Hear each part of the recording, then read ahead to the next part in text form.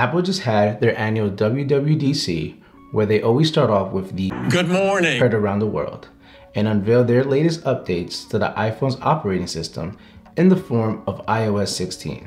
This year, Apple has focused on refining their OS system by updating and adding key features. So, even though it isn't a complete redesign, it's still an integral step in the right direction. So here are my top 5 iOS 16 features just announced. As the smart home space continues to grow, with plenty of smart home accessories out on the market, with many more being added, having a hub for your smart home is becoming not only important, but even more common. Apple's take on this smart home hub is their HomeKit app, and this year it sees a redesign to make it even more seamless and easier to use. Starting off with the main tab, you're now able to see your entire home on one page with the accessories broken down into rooms. Apple has also added all new categories such as climate, lights, security, and more, all located on the top of the screen. So you can now tap on the category and bring up all the accessories that are relevant to that category organized by room. Apple, along with their partners and other industry leaders, have come together to help create a more connected home ecosystem by creating a new smart home connectivity standard called Matter. Matter enables smart home accessories to work together across platforms. So when it goes into effect, you'll have more options when building out your smart home across different platforms. And for me personally, as a new homeowner, I'm excited to start building out my dream smart home setup. We all love taking photos with our iPhones, whether it's of our family members or pets. Capturing that moment that we can later share with others is part of our daily lives. And with iCloud sharing photos, not only has it gotten better, but it's also gotten a lot easier as well.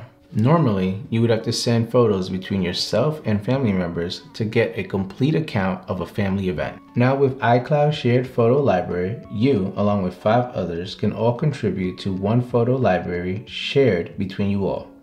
You can either share all your photos, start sharing after a specific date, or share selected photos from your personal photo library. You also have the option to enable photo sharing right in camera. So as you take the photo, they are automatically being sent to the shared library.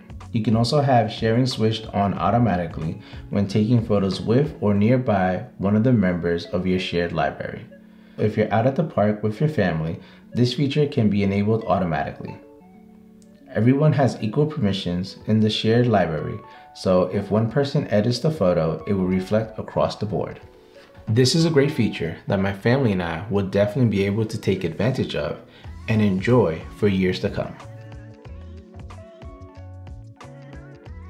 Throughout the day, we receive and review a ton of notifications, whether that's text messages, emails, or alerts from one of the many apps installed on our phones.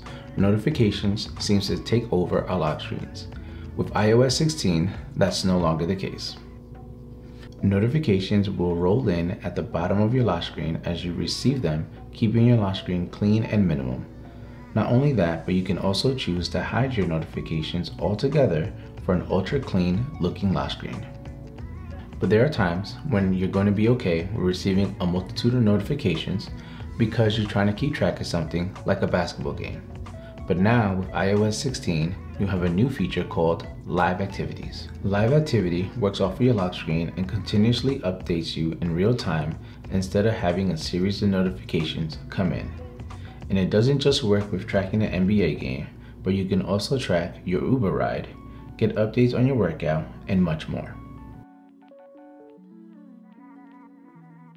This year, Apple has added 3 key features to messages to improve the overall experience. The first ability is to edit a message you just sent in case of a typo or another error. This is something I deal with every day, having to send multiple messages to correct a typo. Being able to just edit that message instead of sending multiple ones is a bit of a game changer. The second feature is undo send. If you ever sent a message to the wrong person or realize that the message may come off differently than you intended, now you'll be able to recall that message immediately after sending it. And the last feature is the ability to mark any message thread unread if you're busy at the moment and need to come back to the conversation at a later point. All three of these features will improve the way that we use messages. The lock screen on the iPhone has remained unchanged for several years. This year with iOS 16, Apple's bringing its biggest update to the lock screen ever. And I believe it's its best and most important update of iOS 16. This year, the iPhone's lock screen can be personalized much more than before.